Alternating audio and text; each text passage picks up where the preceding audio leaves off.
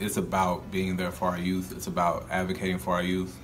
The majority of our youth, we are interconnected in a way of whether it's how we were brought up or what we've been through, but definitely the institutionalized systems within this country affect our student body at pretty high rates, but it also affects our staff, so that relatability is there.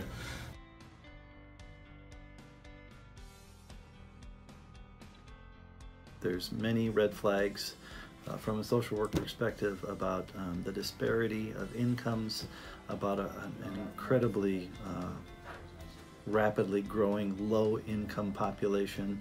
We need to have some more checks and balances in our system so that we're meeting the needs of all individuals.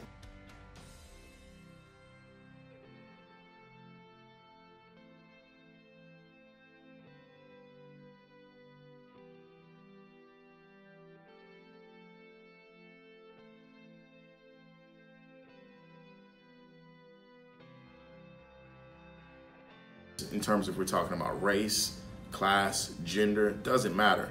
We have to talk it out. We have to express how we feel, reflect, really open up. And it's for the betterment of society, betterment for students, for children as a whole. I think that's the only way we can bridge that gap.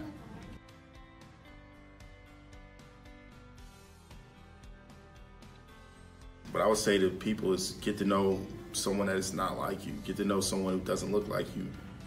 You benefit from understanding diverse cultures. Our schools should reflect the way the world looks, so we don't have these issues.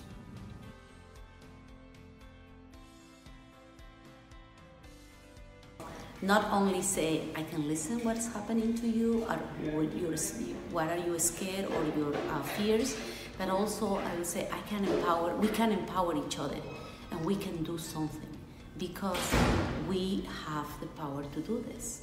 We can make a change. We need to make a change, and we need to do it together in solidarity.